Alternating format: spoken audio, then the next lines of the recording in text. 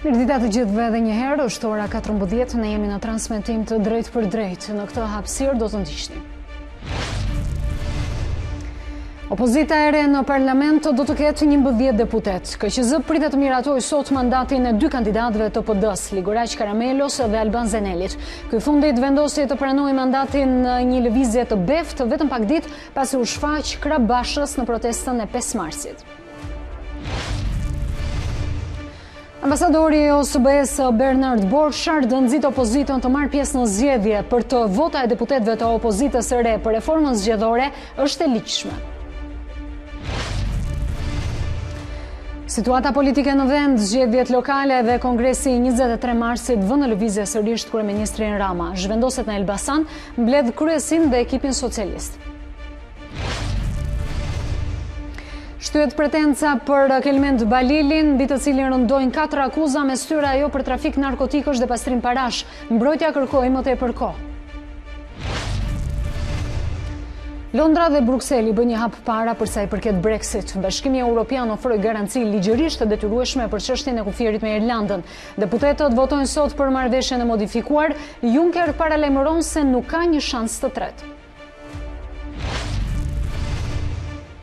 Kthehet futbolli në Shqipëri, arbitrat i japin fund bojkotit. Pas takimit me Ramën, Federata e Futbollit dhe Policia e Shtetit i kanë shërshuar mosmarrëveshjet duke rinisur bashkëpunimin. Ne do të vijojmë me materialet e përgatitura. Në seancën e nesërme parlamentare pritet që të ulen 11 deputetë të rinj, të cilët kanë marrë mandatet që janë lënë nga opozita. Vetëm pas pak KQZ pritet të miratojë edhe mandatet e 2 kandidatëve të Partisë Demokratike, Ligoraq Karamelo dhe Alban Zeneli. Kemi në një komunikim të drejt për drejt kolegen Marcela Karapanço, e cila po ndjek zhvillimet pranë KQZ-s. Marcela, ajo që bie në sy ishte lëvizja e beftë e kandidatit të Partisë Demokratike Alban Zeneli, i cili vetëm pak ditë pasi u shfaq krahbashës dhe kjo në protestën e 5 marsit, vendosi që mandatin ta pranojë. Menjëherë pas dorëzimit më pak se 24 orë nga dita e djeshme e formularit të dekriminalizimit viol këtu në ambientet e KQZ-s, kjo e fundit ka marrë në shqyrtim dhe ka futur pjesë të agjendës së saj edhe kërkesën për t'i dhënë mandatin Alban Zenelit, kandidatit i rreshtuar i tretë në listën shumëmërore të Partisë Demokratike në Kukës në 25 qershor 2017. Ka qenë një lëvizje e beftë, ende janë të paqarta arsyet duhet theksuar se pse kjo lëvizje, për sa kohë ai kundërshtonte dhe ishte kundër kolegëve të tyre të tij kandidatë, të cilët pranuan të ishin në parlament vetëm një javë më parë në protestën e 5 marsit. Nga ana tjetër, përveç zotit Zeneli, pritet të marrë mandatin, i mbartur edhe ky nga agjenda e ditës së djeshme, Ligoraq Karamelo, në Korçë mandati i Kleviz Balliut. Por gjithashtu KQZ sot pritet të jap edhe mos pajtimin pra për dhënien e mandatit të 14 kandidatëve që ishin në listat poshtëvijes së kuqe në Partinë Demokratike dhe Lëvizjen Socialiste për Integrim.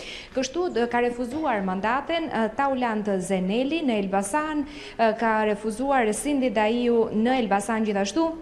Në qarkun Elbasan është refuzuar mandati nga Nada Krypa, ndërkohë në Fier Erisa Xhixho ka refuzuar mandatin, Elizabeta Kurti në Fier.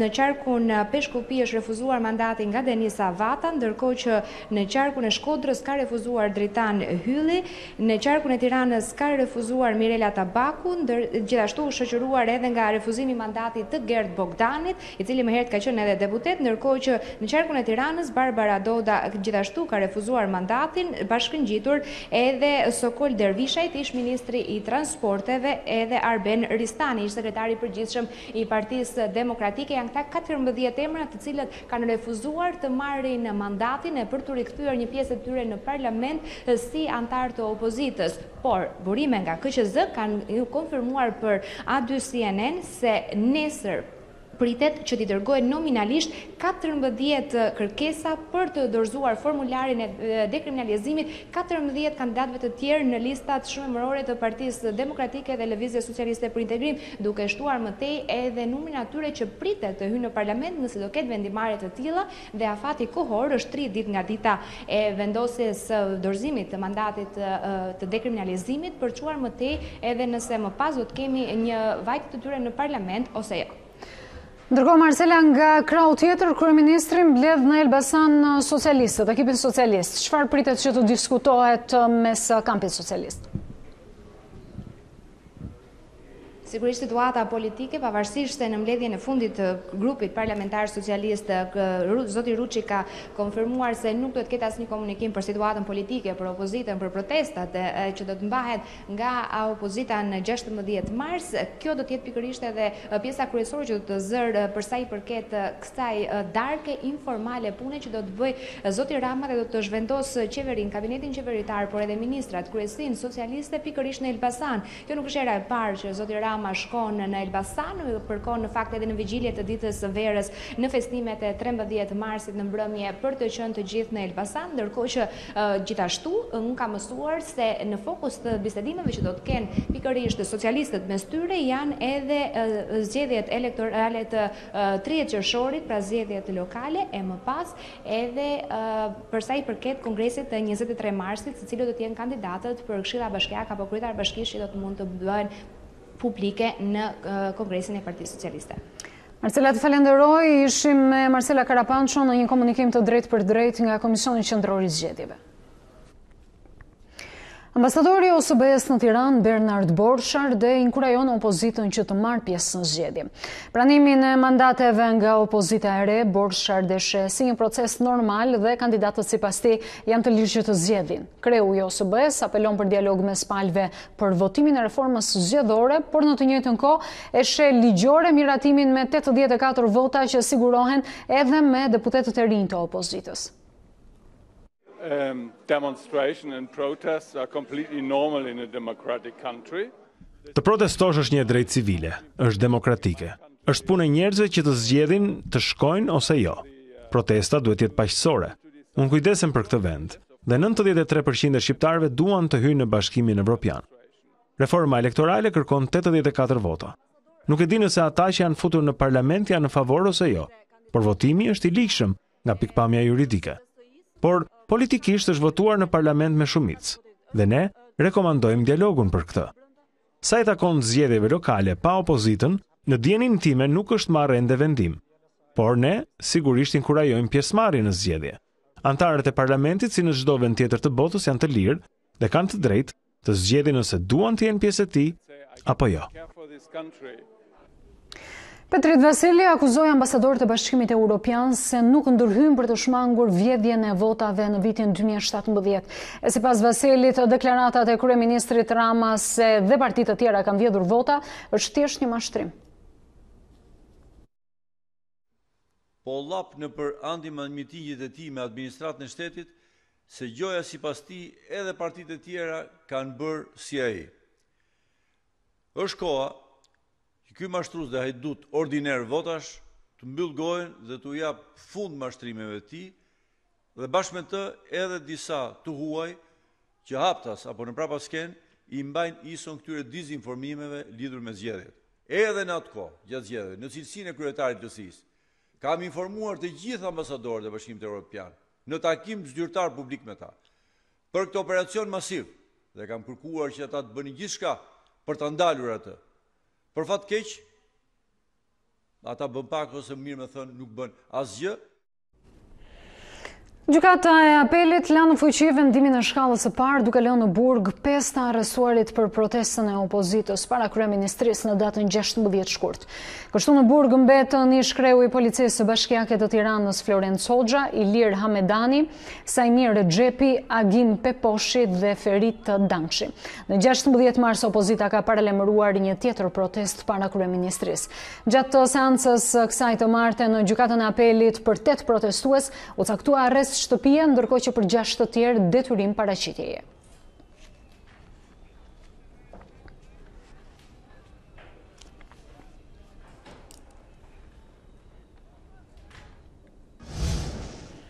Në kuvend vijojnë në raportet vjetore të institucioneve. Drejtuesi i drejtorisë kundër pastrimit të parave tha se në mars dhe prill duhet të miratohen 2 ligje për këtë fushë. Për vitin 2018 u sekuestruan 35.2 milion euro, ndërsa në krye të listës së subjekteve që pastrojnë para janë ndërtimi dhe noterët. Arlind Gjokuta nuk përjashtoi mundësinë e pastrimit të parave nga bankat, por ai tha se nëse do të kishin indicie konkrete, do të kishin çuar në prokurori.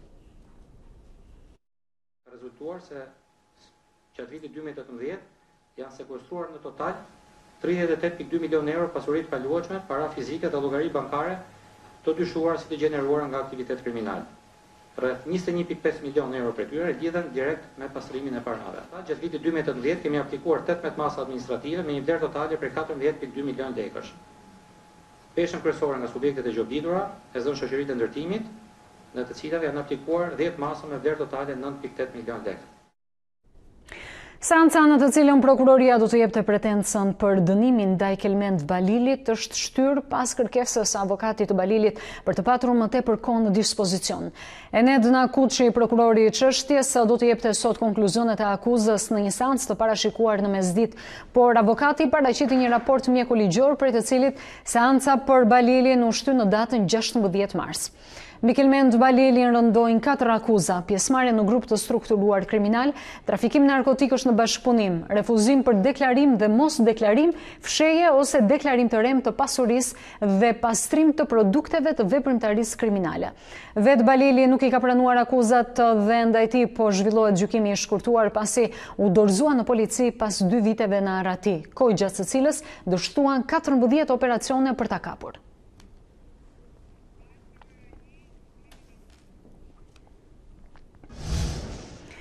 Presidenti i Maqedonas, Gjorge Ivanov, refuzoi që të dekretojë 11 ligje të cilat janë miratuar me emrin Republika e Maqedonisë së Veriut.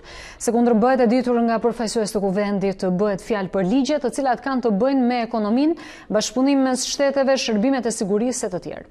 Ivanov refuzoi të dekretonte ligjet me arsyetimin se gjatë ushtrimit të funksionit ka vepruar në bazë të betimit të dhënë se do të mbrojë kushtetutën dhe interesat e Republikës së Maqedonisë.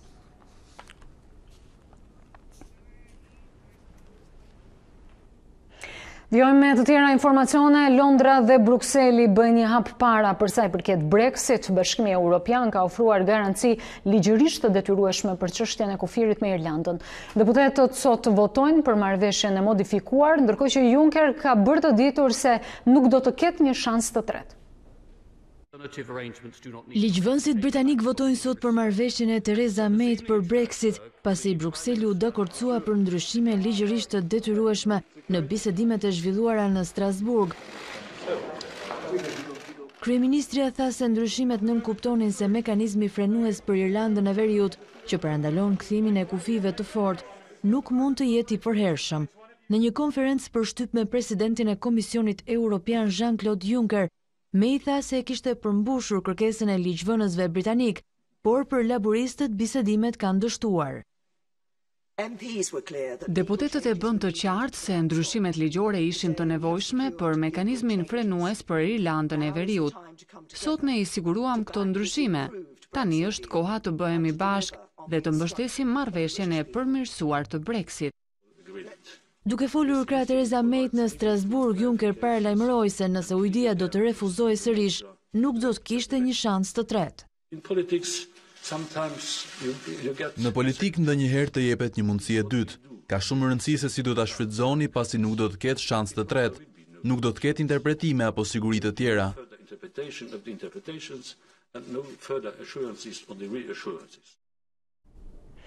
Por shpresa për një zhbllokim të situatës është zbehur nga prokurori i përgjithshëm Geoffrey Cox. Ai tha pas takimit me kryeministren May se rreziku i qëndrimit në rregullat e Bashkimit Evropian mbetet i pandryshuar pavarësisht rishikimit të fundit të Ujdisë për Brexit. Cox ka nënvizuar se nuk ka asnjë mjet ligjor ndërkombëtar që të mundsojë shfuqizimin e mekanizmit frenues për Irlandën e Veriut pa miratimin e Brukselit. Këshilla e tij ligjore do të ndikojë tej masa e votimin e paktit në parlament. Megjithatë, prokurori i përgjithshëm pranon se siguritë e reja që janë fituar nga May reduktojnë rrezikun që Mbretëria e Bashkuar të mbesë përfundimisht e mbërthyer në mekanizmin frenues kufitar me Bashkimin Evropian.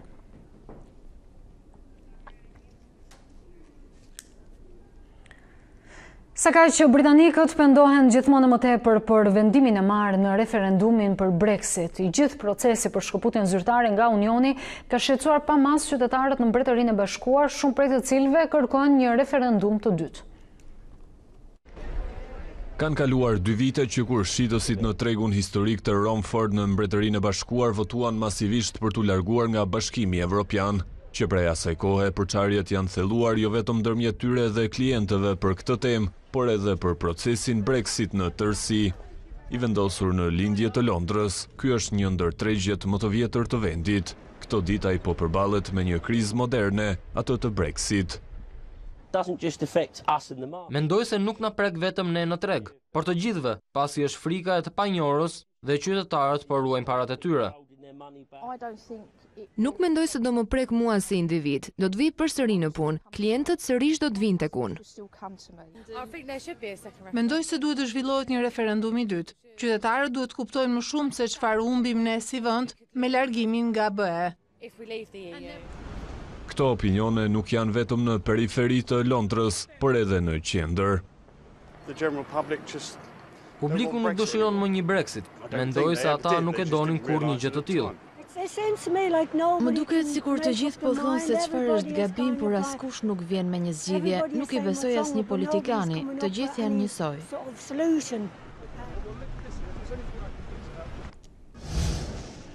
Kemi kaluar dhe informacione sportive, kthehet futbolli në Shqipëri pas takimit me kryeministrin Rama dhe përfaqësuesit e disa prej dikastereve më të rëndësishme shtetërore. Federata e futbollit dhe Policia e Shtetit i kanë shëshuar mosmarrëveshjet duke rinjësur bashkëpunimin. Forcat e rendit ju përgjigjen pozitivisht kërkesës së federatës për të qenë të pranishme në stadiume gjatë aktiviteteve, duke bërë që topi të rrotullohet sërish. Në këtë mënyrë, përfundon bojkoti i arbitrave prej dhunës dhe futbolli do të rinisë këtë të martë me ndeshjet çerek finale të Kupës së Shqipërisë, ku Partizani luan me luftëtarin ndërsa Teuta pret Kuksin.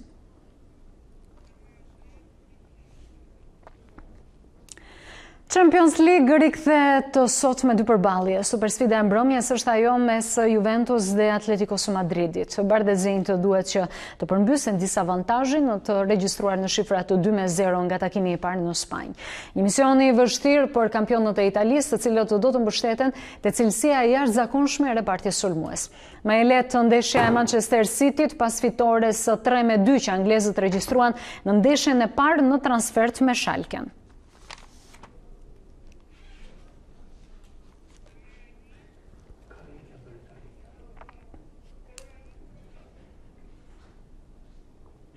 Do të flasim për garën e makinave të Formula 1 që do të vijë me ndryshimet mëdha këtë sezon dhe një ndër to është edhe rregulli që piloti i cili do të regjistrojë xhiro më të shpejt në garë do të përfitojë një pikë. Kjo do të vlejë vetëm për ata pilotë të cilët renditen në 10 vendet e para. Pika e marrë do të vlejë gjithashtu edhe për skuderinë e pilotit fitues. Ndryshimi do ta bëjë konkurrencën edhe më interesante, ndërkohë që është aplikuar dhe më herët në garat e shpejtësisë në vitet 50, aty ku ka qenë edhe vendimtare për titullin e fituar nga Mike Hawthorne në vitin 1958.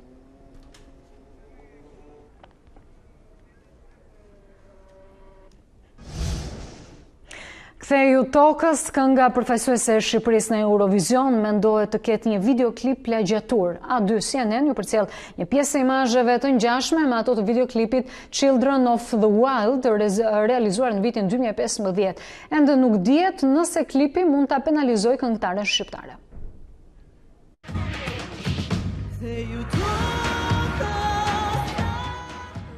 A është plagjatur klipi këngës son përfaqësuese në Eurovision? Kjo është pikpyetja e madhe që po shoqëron publikun në një kohë kur klipi ka vetëm një ditë që ju prezantua, jo vetëm shqiptarëve, por zyrtarisht edhe Eurosong Contest.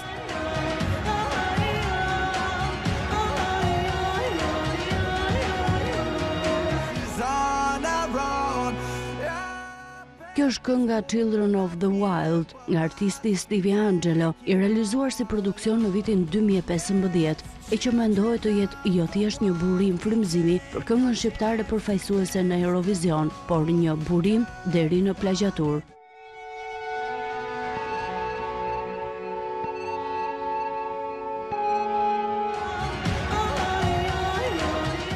E nëse ekspertët vendosin që ky klip nuk përmban identitet, por është kopjuar në një masë të madhe, a rrezikon Shqipëria të përjashtohet nga Eurovision?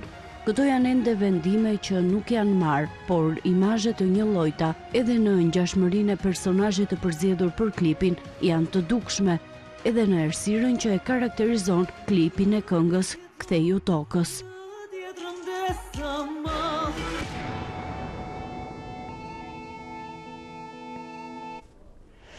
Kukulla Barbie feston 60 vjetorin. Kompania krijuese premton që këtë vit të hedhë në treg më tepër kukulla, personazhe me karrierë të suksesshme, e disa prej të cilave të frymëzuara nga persona real. Ishte 9 mars i vitit 1959, kur Ruth Handler krijoi kukullën e parë Barbie. 3 ditë më pas, spoti për prezantimin e saj ishte gati. Barbie dressed for swim and fun is only $3. Her lovely fashions range from $1 to $5. Look for Barbie wherever dolls are sold. Someday I'm gonna be. Pas 60 vitesh, Barbie mbetet një nga kukullat më të parapëlqyera të vajzave. Beautiful Barbie. Por sot nuk realizohet më vetëm e bukura Barbie. Kompania krijuese e saj është përpjekur në vite të ecë me kohën, me zhvillimet dhe teknologjinë. Sot vajzat e vogla kanë bashkë me imazhin e kukullës së bukur edhe suksesin e një femre. Madje Barbie sot mund të jetë jo vetëm një vajzë e bardhë, por edhe një me ngjyrë, duke dhënë kështu edhe një mesazh kundër racizmit.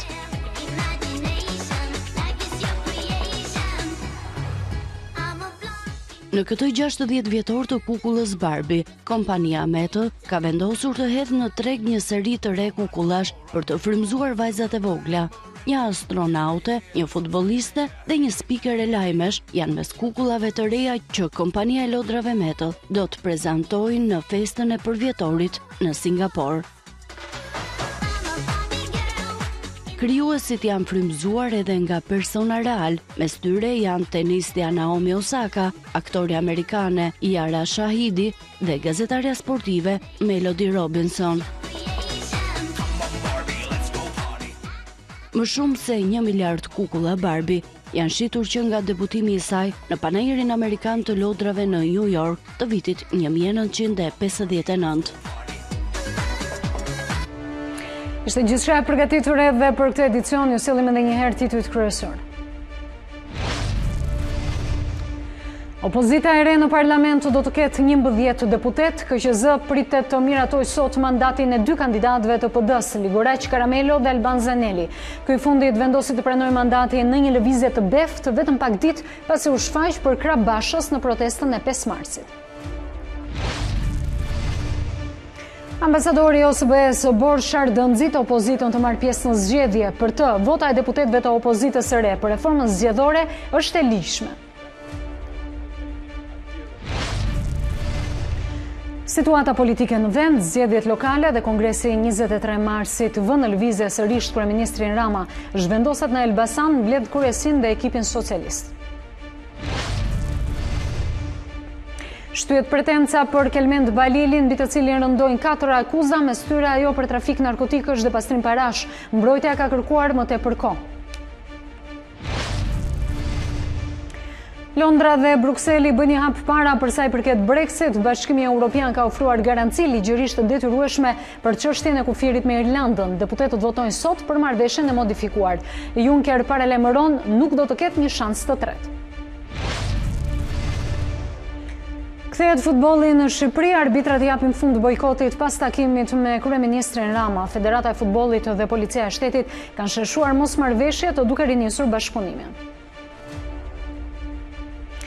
Ishte gjithçka e përgatitur edhe për këtë edicion. Për të tjera zhvillime ju mund të ndiqni faqen tonë të internetit a2cnn.com. Ne bashkë do të ndajemi këtu. Faleminderit.